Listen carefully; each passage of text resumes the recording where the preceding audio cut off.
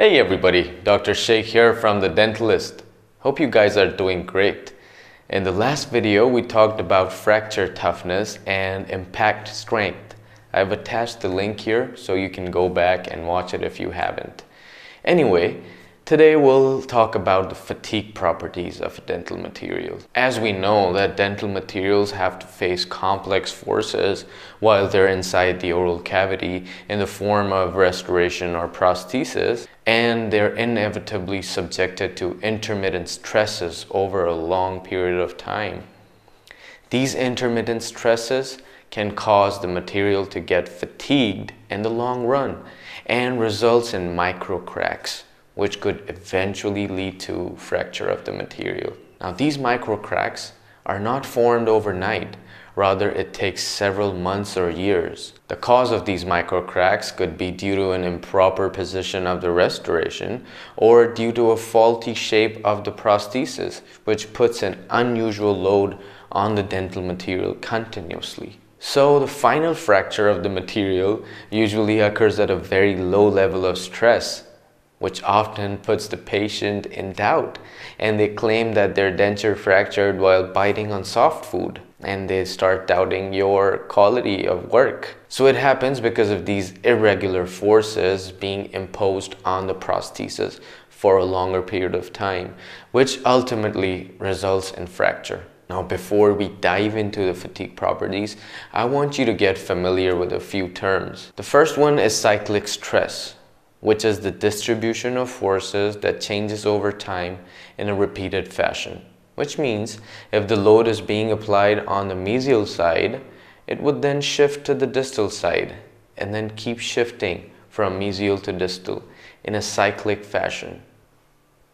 The second terminology is stress cycles, which is basically the number of times the material undergoes stress. Okay?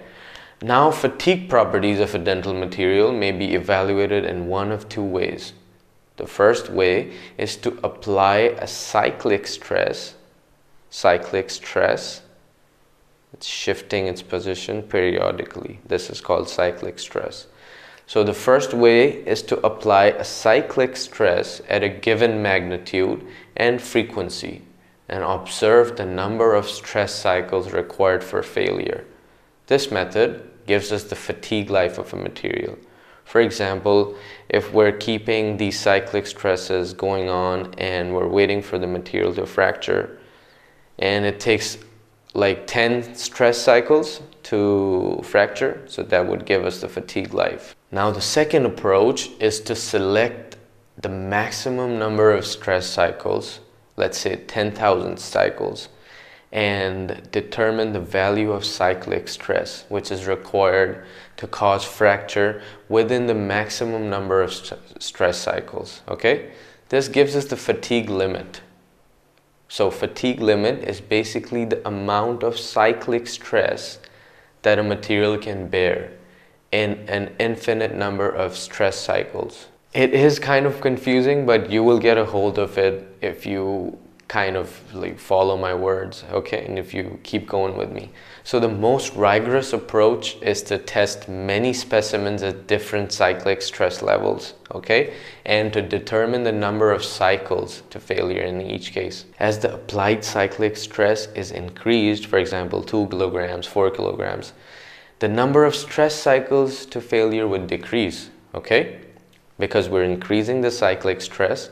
So the stress cycles that the material can bear would definitely decrease, okay? So we discussed fatigue life and fatigue limit. The best way to remember these both is to focus on the words life and limit, okay? Fatigue life tells us about the life of a material, like how long will it stay durable for. For instance, a computer mouse can work for 1 million clicks and then it would stop functioning properly. This would be the fatigue life of the mouse. In a filling material, if a material would stay effective until 20,000 stress cycles, this is the fatigue life for the filling material. Okay? On the other hand, fatigue limit tells us about the maximum amount of cyclic stress that a material can bear during infinite number of stress cycles. Okay? For example, if a material can bear 2 kilograms of forces for infinite stress cycles, this would be its fatigue limit. This means that the material would keep functioning for the longest time if it undergoes only 2 kilograms of cyclic stress. Get it? So when we want to know about the fatigue limit, we keep the stress cycles infinite and we find out the cyclic stress, the amount of cyclic stress required. Okay, the limit of cyclic stress that would keep the material durable. Okay, and in fatigue life, we are actually checking out how many stress cycles can the material bear. Now I would end this video here because I don't want to overwhelm you with a lot of confusing terms and statements. That's why I've kept this video a little short and sweet. Okay, and it would be great if you could go through this video once again to get a good understanding of the concept of fatigue life and fatigue limit. In limit, you're checking the cyclic stress, amount of cyclic stress, and in fatigue life, you're checking the stress cycles. Okay, in the next video we'll talk about abrasion resistance and a little bit of more information about it.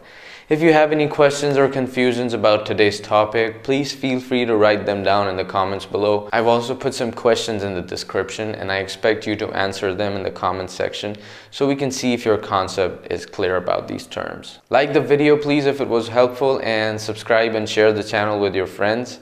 I'll see you next week. This is Dr. Shaikh saying goodbye to you. Take care till we meet again.